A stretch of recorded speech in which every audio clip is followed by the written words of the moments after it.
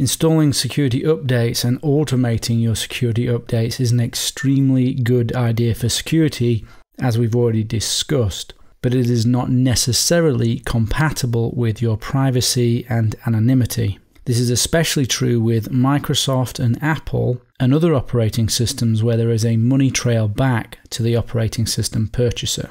Windows 10 is not an operating system for high levels of privacy or anonymity. Windows 8 and 7 are a little better.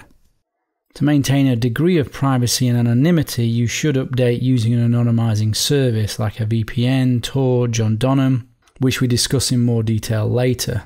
This way, when you're doing updates, it doesn't tie you to a physical location or an IP address. Also, you need to consider the fact that updates can be malicious. For example, the iOS update mechanism is device specific. So if Apple was forced or chose to, could send a malicious update to a specific user. How all the individual update mechanisms work per OS, I don't know. But it is a possible attack vector, your updates, and it would be a particularly useful tool if that update mechanism could be sent to a specific user.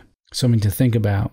You are safer when using free or open source operating systems that have no money trail back to you, as they have no understanding of who the operating system user is. Security updates are very important, but just be aware of the potential privacy and anonymity concerns when installing those updates.